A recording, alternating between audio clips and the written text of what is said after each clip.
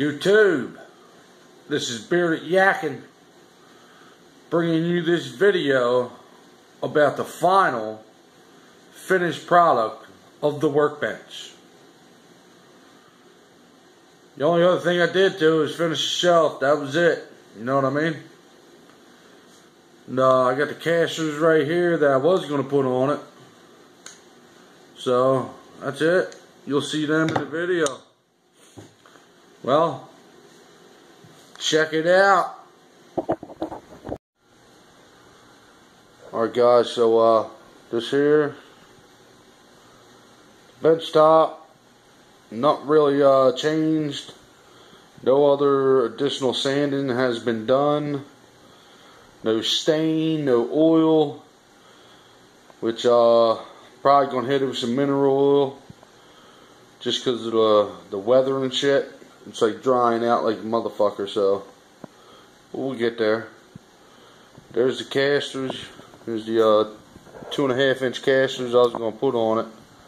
I'm gonna save them for when for the one video that I have coming up when I build the wife her kitchen island and shit. You know what I mean? She was upset that I needed a workbench first. But anyway, here it is. Sorry about the lighting underneath. So I got a bottle of Mad Dog 2020 down there, my creeper chair on that bottom shelf, a little salt stain from the rock salt. You're seeing that out later. But yeah, here's the filing cabinet. I had to put a little drawer stop right here. Keep the drawer from going in. Stop drawer here. And my saws, pry bars, my sanding pads. Got some wood shavings here. It's just gonna go on my pack here soon once I fill it up. Fire starter. Got my palm planer. Shit, that's the first drawer. Second drawer. This goes all the way out. Alright, so this drawer here, I got my orbital palm sander, basically vibration. Then I have my other palm sander that actually spins and rotates. Got my Harbor Freight, and little do we know, all three of these are Harbor Freight. I got my big ass planer there, which is also Harbor Freight, and a drop light that my son got me for Christmas. That's it for that drawer. That's it, 2 drawers. Dang, that was an easy tool cabinet tour. Nah, I'm just messing with you. We got the electric on. That's my light indicating just for this video that we do have power. If I pull it out, it turns off. Plug it in, turns back on. So we got that part straightened out. Nice diamond plate cover, which is actually pretty thick. It's looks to be, I'd say probably 16 gauge or 14 gauge.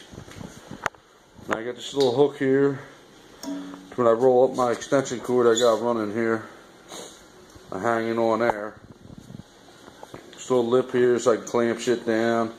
Probably gonna cut that end off. This is the back side of it. Nothing really special about it. Keep walking around. That's it. That's the final, get in here so you guys can see what I did. I did this shelf here. It's pretty good.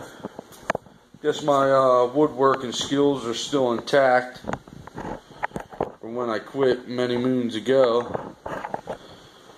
But that's it. That's all we got.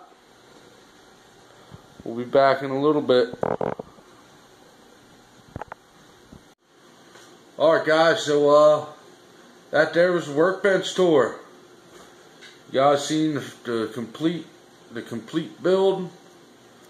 Finally got the shelf done on it. You know what I mean? And hey, this sucker's ready to get pounded on and shit. Get shit dirty and all that other shit. You know what I mean? So yeah. It's a bit of yakking. I'm bringing another video to you. Like, comment, subscribe. If you're not already subscribed. And see y'all in the live chat. Like I said before, this is Bearded Yakking, and we are signing off.